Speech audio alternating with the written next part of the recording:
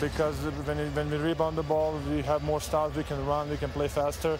I need to be a little bit more aggressive because that's going to open up even more shots for my teammates. Congratulations, Nikola, on your first one of the season. Thank you very much. Thank you very much.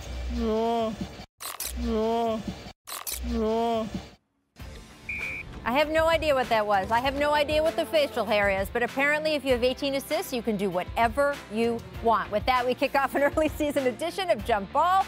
First off, who is more likely to average a triple-double this season, Russell Westbrook or Nikola Jokic? Westbrook has 2 triple-doubles in 2 games this season. Jokic has 2 in 3 games, including, yes, that monster 18-assist triple-double last night. So, Vince, who you got here?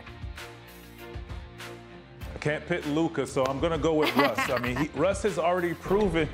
Russ has already proven to us that he can average a triple double. We know he can. We know he can do it. We know he wants to go out and show new life. Yes. And do for his team. So I'm gonna pick Russ on this one. Yeah, the safe and boring answer is Russ. He's done it before. Jokic has never averaged more than 7.5 assists in any season, so he's got a long hill to climb to sort of get to the 10 mark. But, man, it would be so fun if Nikola Jokic chased a triple-double. The guy is the most watchable player in the NBA. The passes he throws 10 passes a night that just have me laughing in front of my screen. They're so ridiculous and fun. But Russ has done it, and Russ is a safer bet to do it again. I do feel like the 2 words I said watching that Nuggets game the most last night, come on.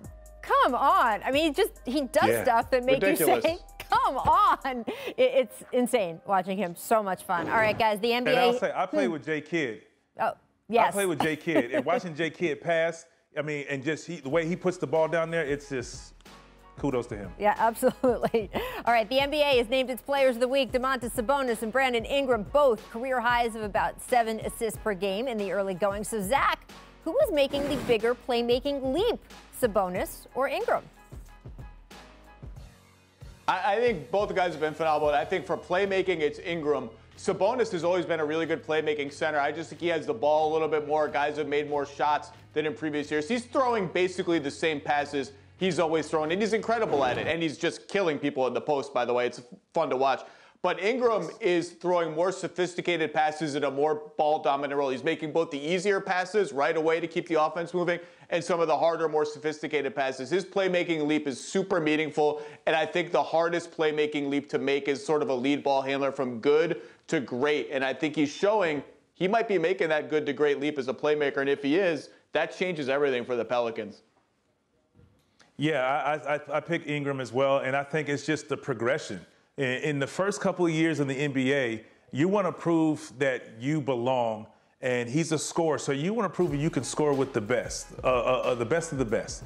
He made the All-Star game, so now he has a little swagger. He got a big payday, so swagger's there, so he's taking it to the next level. Scoring's going to be there now. Now he's showing the next step and the next piece to his puzzle to becoming a complete player, and that's his playmaking ability. So, yeah, we knew he was on the cusp of being a superstar. So payday, swagger, put those together, this is what you're getting.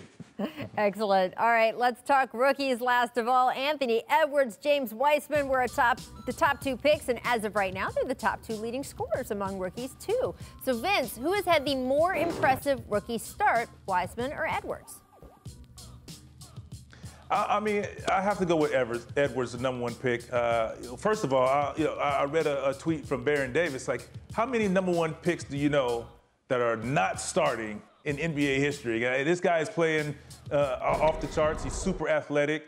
He's playing like he belongs, and he's playing like he's a #1 pick. So I'm gonna pick Edwards, but it's so easy to pick Wiseman as well, playing along Steph Curry, who demands attention, the Warriors will utilize his athletic ability, but Edwards right now is playing lights out.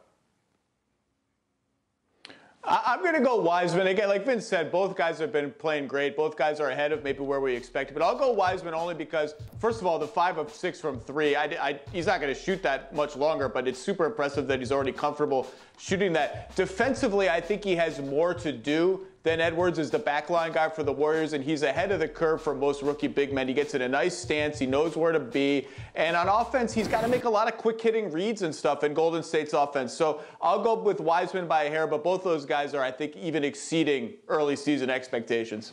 Fun to see the new blood in the league. Thanks for watching ESPN on YouTube. For live streaming sports and premium content, subscribe to ESPN+.